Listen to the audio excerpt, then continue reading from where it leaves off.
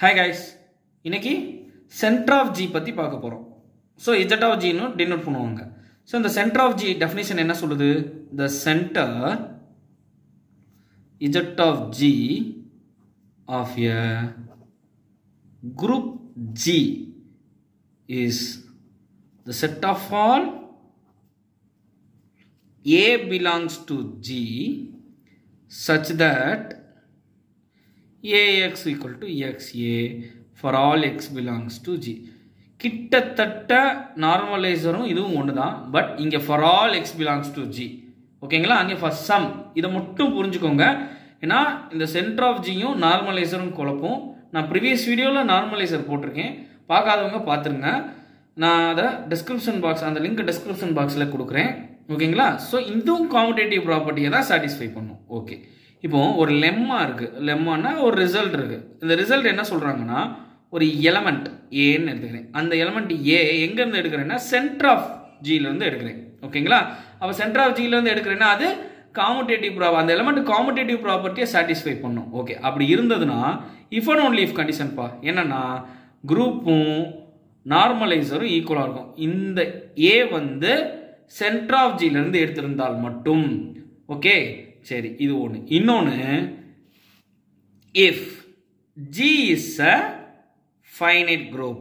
இப்போ ஒரு finite group எடுத்துக்கிறேன்ப்பா. எடுத்துட்டு அதுல உள்ள ஏ ஒரு எலமெண்ட் ஏன்னு எடுக்கிறேன்.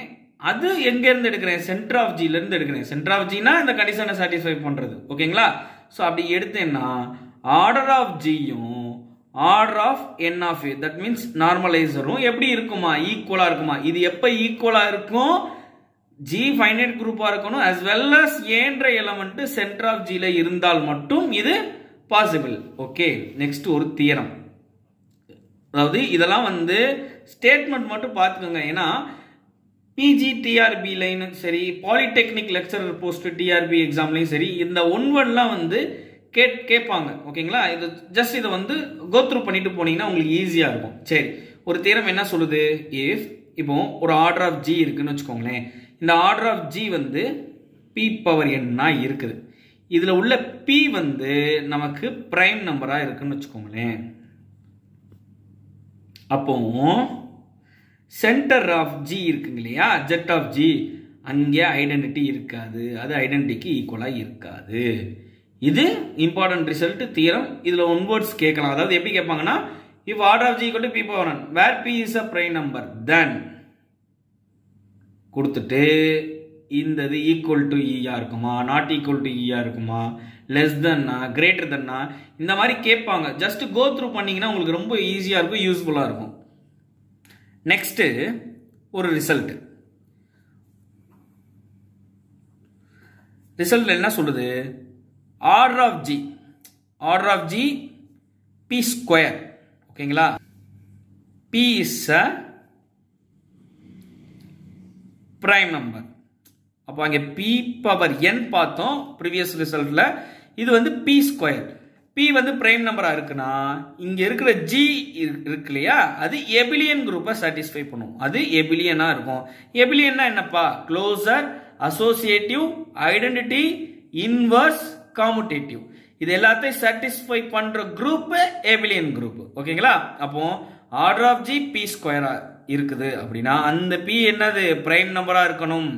அப்படின்னா ஜி இஸ் அ எபிலியன் குரூப், எபிலியனா இருக்கும். ஓகேவா? நெக்ஸ்ட் ஒரு ரொம்ப ரொம்ப ரொம்ப இம்பார்ட்டன்ட். என்ன நடத்துறது ஃபுல்லா இம்பார்ட்டன்ட், சொல்றது ஃபுல்லா இம்பார்ட்டன்ட் சொல்றேன்னு சொல்லாதீங்க. இதெல்லாம் ப்ரீவியஸ் கொஸ்டின் பேப்பர்ஸ்ல கேட்டிருக்காங்க. அதை நம்ம அப்புறம் சால்வ் பண்ணுவோம். ஏன்னா இப்போ நான் சொல்ல இந்த தியரமும் ரொம்ப இம்பார்ட்டன்ட் தியரம், காச்சிஸ் தியரம். இது ரொம்ப important தியரம்ப்பா, Cauchy's theorem. Cauchy's theorem statement என்னன்னா, if B is a prime number. ஓகேங்களா? ஒரு பிரைம் நம்பர் இருக்கு. அந்த prime number B order of ஜியை divide பண்ணுச்சுன்னு வைங்களேன். அந்த prime number B order of ஜியை divide பண்ணுச்சுன்னா G has an element of order p. புரியும் நினைக்கிறேன். என்ன சொல்றாங்கன்னா, சிம்பிளா ஒரு பிரைம் நம்பர் இருக்கு. அந்த prime number order of ஜியை divide பண்ணுச்சு அப்படின்னா ஜில ஏதோ ஒரு எலமெண்ட் இருக்கும். அந்த எலமெண்ட்டுக்கு ஆர்டர் இந்த பியா இருக்கும். இப்போ உதாரணத்துக்கு ஆர்டர் ஆஃப் ஜி வந்து 15 வச்சுக்கோங்களேன். இப்போ ஒரு பிரைம் நம்பர் 3 எடுத்துக்கிறேன். 3 கண்டிப்பாக 15 டிவைட் பண்ணும். அப்போ இந்த 3 எலிமெண்ட் இருக்கு இல்லையா, இந்த எலிமெண்ட் வந்து ஜிக்கு ஏதோ ஒரு எலிமெண்ட்டுக்கு ஆர்டராக இருக்கும். ஓகேங்களா, புரிஞ்சுன்னு நினைக்கிறேன். அதாவது இந்த G has an element of order 3. என்ன 15க்கு 3 மட்டும் தான் டிவைட் பண்ணுமா? 5 பண்ணாதான் கேட்டால் பண்ணுமே. 5 divides 15. அப்போ ஜியில் இருக்க ஏதோ ஒரு எலிமெண்ட்டுக்கு ஆர்டர் 5ஆகவும் இருக்கலாம். Element of order 5. ஸோ 5ஆகவும் இருக்கலாம். ஸோ சிம்பிள் பா. Cauchy's theorem என்னன்னா, if p is a prime number, ஓகேங்களா, p divides order of g. ஒரு prime number order of g divide பண்ணுது. எது? p டிவைட் பண்ணுது. அப்படின்னா g has an element of order p. எந்த ஒரு prime number order of g divide பண்ணுதோ, g அந்த prime number g ல இருக்க ஏதோ ஒரு எலிமெண்ட்டுக்கு ஆர்டரா இருக்கும். சிம்பிள் பா. அது அவ்வளவுதான். ரொம்ப இம்பார்ட்டன்டான தியரம் பா. நெக்ஸ்ட் பார்ட்டிஷன் பார்க்க போறோம். பார்ட்டிஷனா என்ன அப்படின்னா, மிஸ்டர் ராமானுஜன் சார் உடைய கான்ட்ரிபியூஷன் பாது. அதாவது ஒரு நம்பரை எத்தனை விதமா பிரிக்கலான்றது தான் பார்ட்டிஷன். இப்போ ஒன்னை மட்டும்தான் பிரிக்க முடியும். அப்படியா? ஒன்னா மட்டும்தான் எழுத முடியும். அப்போ எனக்கு p ஆஃப் 1 வந்து 1. இந்த பிரிக்கிறது இல்லையா, அது வந்து பாசிட்டிவ் இன்டீஜரை தான் பிரிக்கணும். இதான் ரூல். பாசிட்டிவ் இன்டீஜரா தான் பிரிக்க முடியும். இப்போ 2 இருக்கு இல்லையா, 2வை 2ன்னு பிரிக்கலாம், 1 + 1ன்னு பிரிக்கலாம். அப்போ எத்தனை விதமா நம்ம எழுதிக்கலாம்? 2வை 2 விதமா எழுதிக்கலாம். அப்போ p ஆஃப் 2 வந்து 2. நெக்ஸ்ட் 3யை 3ன்னு எழுதிக்கலாம், 2 + 1ன்னு எழுதிக்கலாம். நெக்ஸ்ட் 1 + 1 + 1ன்னு எழுதிக்கலாம். எத்தனை விதமா 3 எழுதியிருக்கேன்ப்பா? 3 விதமா என்னால எழுத முடியுது. அப்போ பார்ட்டிஷன் ஆஃப் 3 வந்து 3. இப்போ 4 பார்ப்போமே. 4யை 4ன்னு எழுதலாம், 3 + 1 எழுதலாம், 2 + 2 எழுதலாம், 2 + 1 + 1ன்னு பிரிக்கலாம், 1 + 1 + 1 + 1ன்னு பிரிக்கலாம். எத்தனை விதமா பிரிச்சிருக்கேன்? 1 2 3 4 5. அப்போ பார்ட்டிஷன் ஆஃப் 4 வந்து 5. So simple. பார்ட்டிஷன்னா என்னன்னா, பாசிட்டிவ் இன்டீஜர் வச்சு நம்பர் ஆஃப் வேஸா பிரிக்கிறோம் இல்லையா ஒரு நம்பரை, அதுதான் பார்ட்டிஷன் சொல்றாங்க. மிஸ்டர் ராமானுஜன் சாருடைய கான்ட்ரிபியூஷன் இது. ஓகேங்களா, புரிஞ்சிருக்கும்னு நினைக்கிறேன். நெக்ஸ்ட் இன் S9ல சிக்மான்னு ஒரு வேல்யூ எடுக்கிறேன்ப்பா. எப்படி எடுத்துக்கலாம்? என்னன்னு எடுத்துக்கிறேன்? 1 2 3 4 5 6 7 8 9 எடுத்துக்கிறேன். இரு S9 சொல்ற, சிக்மான்னு எப்படி எடுத்த அப்படின்னா ஒன்றும் இல்லப்பா. S3யை எப்படி எழுதலான்றத ப்ரீவியஸ் வீடியோவில் போட்டிருக்கேன். அதை ஒரு தடவை செக் பண்ணிட்டு வந்துருங்க. அப்போதான் இது புரியும், இதை எப்படி எழுதியிருக்கேன்றது. அந்த வீடியோக்கான லிங்கை டிஸ்கிரிப்ஷனில் கொடுக்குறேன். சரி, இப்போ இதுதான் சிக்மா. S9ல உள்ள ஒரு பெர்முடேஷன் நான் எழுதுறேன். என்ன 1 2 3 4 5 6 7 8 9 1 3 2 வேற 5 6 4 7 9 8 இப்படி எழுதுறேன் இல்லையா. இதில் நம்மளால சைக்கிள் டீகாம்போசிஷன் கண்டுபிடிக்க முடியும். அப்போ இது எதுக்கு நான் எழுதியிருக்கேன்னா, சைக்கிள் டீகாம்போசிஷன் எப்படி கண்டுபிடிக்கிறது, சைக்கிள் டீகாம்போசிஷன் எப்படி கண்டுபிடிக்கிறது. ஒரு S9ல சிக்மா எடுத்துக்கினேன். இந்த சிக்மாக்கு சைக்கிள் டீகாம்போசிஷன் என்ன, எப்படி ஃபைண்ட் பண்றது அப்படின்னா பார்க்க போறோம். இப்போ அதை வந்து இப்போ எப்படி எழுதுறேன்னு பாருங்க. இப்போ 1 மட்டும் தான் எழுத முடியும். ஓகேங்களா, சைக்கிளா எழுத போறேன். 2 3 3 goes to 2. அப்போ இங்க 2 3 மட்டும் தான் எழுத முடியும். 4 goes to 5 5 goes to 6 6 goes to 4. அப்போ இது ஒரு சைக்கிள். 4 5 6 7 to 7 தான் போகுது. அப்போ 7 மட்டும் தான் எழுத முடியும். அடுத்து பாருங்களேன், 8 goes to 9 9 goes to 8. இது ஒரு சைக்கிள். அப்போ 8 9. ஸோ இப்படி தான் எழுத முடியுது. அப்போ இது ஒவ்வொன்றுத்துக்கு லென்த் போடுங்க. இதுக்கான லென்த் 1. லென்த்னா நம்பர் ஆஃப் எலமெண்ட்ஸ் தான். இல்லை எத்தனை நம்பர்ஸ் இருக்கு? 2 லென்த். இது 1 2 3. இதுக்கான லென்த் 3. இதுக்கு 1. இதுக்கான லென்த் 1 and 2ன்றது 2. சரியா? அப்போ sigma has a cycle decomposition of என்னப்பா ஒன்றும் இல்லை, அப்படியே வரிசையாக எழுது. 1 1 2 2 3 3 அவ்வளவுதான்ப்பா.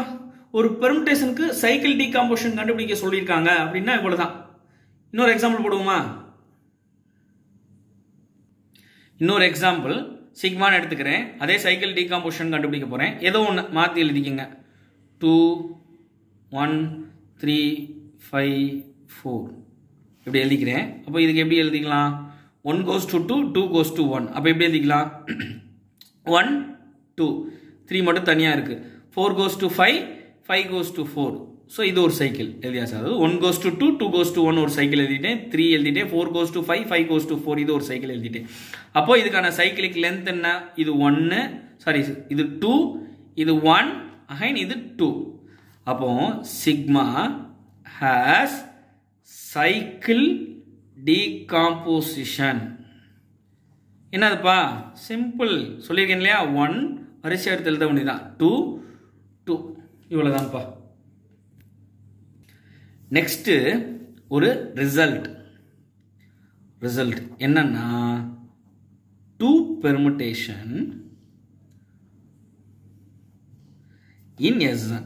அப்போ S1 S1 S2 S3 எப்படி எழுதியிருக்கிறதுன்னு நீங்க பார்த்துருப்பீங்க.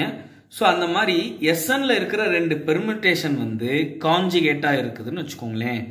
2 permutation in S1 R conjugate அப்படின்னா if and only if condition பண்ணும். அப்போ they have same cycle decomposition.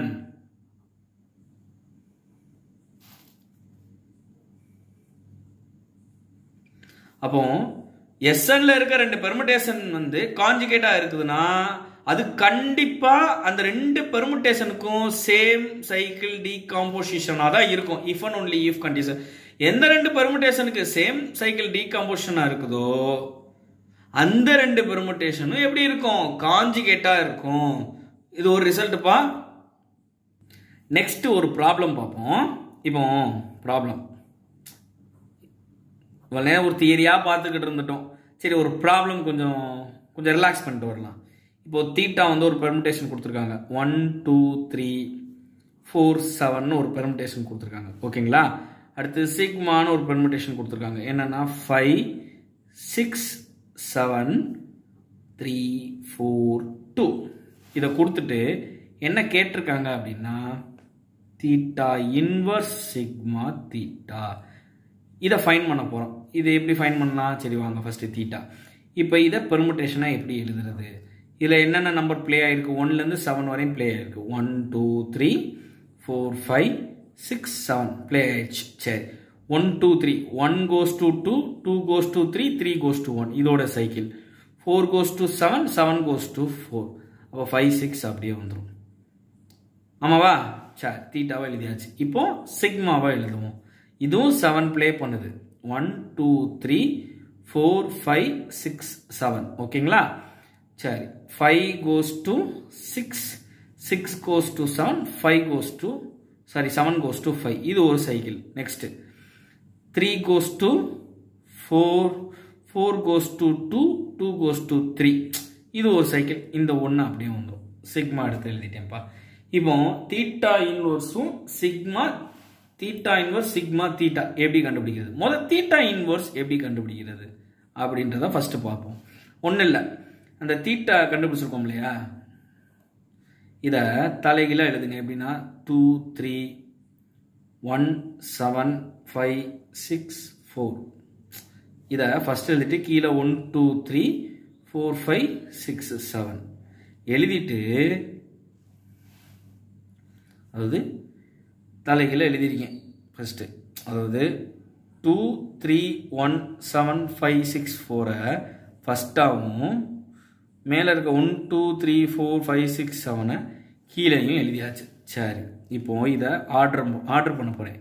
First 1 தானே வேணும் இங்கே. இப்போ 1க்கு நேராக 3 இருக்குது, இது எழுதிட்டேன். நெக்ஸ்ட்டு 2 வேணும், 2க்கு நேராக 1. அடுத்து 3 வேணும், 3க்கு நேராக 2. அடுத்து 4, 4க்கு நேராக 7. அடுத்து 5, 5க்கு நேராக 5. அடுத்து 6, 6 goes to 6. அடுத்து 7 goes to 4. இதுதான்ப்பா தீட்டா இன்வர்ஸ். சிம்பிளாக இருக்கு இல்லையா? இப்போ என்ன பண்ண போகிறோம்? தீட்டா இன்வர்ஸு சிக்மா தீட்டா இதை மூணே என்ன பண்ண போகிறோம்? மல்டிப்ளை பண்ண போகிறோம். பண்ணிடுவோமா? சரி, என்னன்னா theta inverse sigma theta. Theta inverse கண்டுபிடிச்சிருக்கோம் பாரு. 1 2 3 4 5 6 7 இது தீட்டா இன்வர்ஸ்.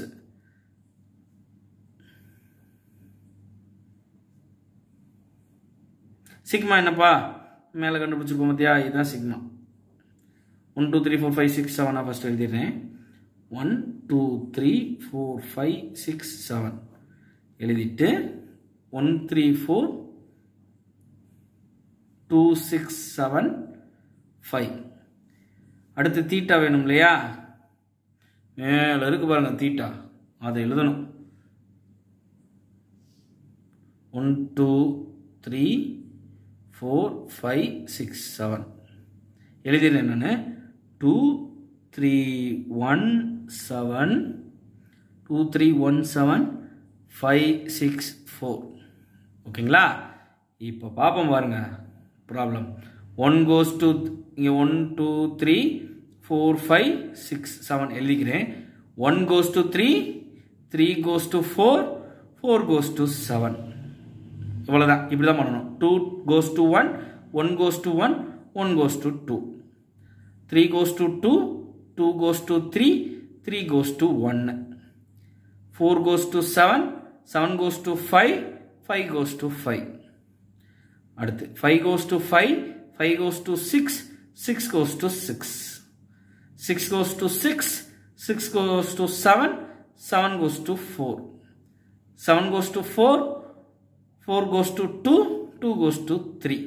இது எப்படி சைக்கிளா எழுதுறேன்னு பாருங்க. 1 7 1 7 7 3 3 goes to 1. இது ஒரு சைக்கிள். நெக்ஸ்ட் சேமா இருக்கதை விட்டுருங்க. 4 goes to 5 5 goes to 6 6 goes to 4. அப்போ 4 5 6 இது ஒரு சைக்கிள். அப்போ ஆன்சர் வந்து தீட்டா இன்வர்ஸ் சிக்மா தீட்டா. இதுக்கு இதுதான் ஆன்சர். தேங்க்யூ.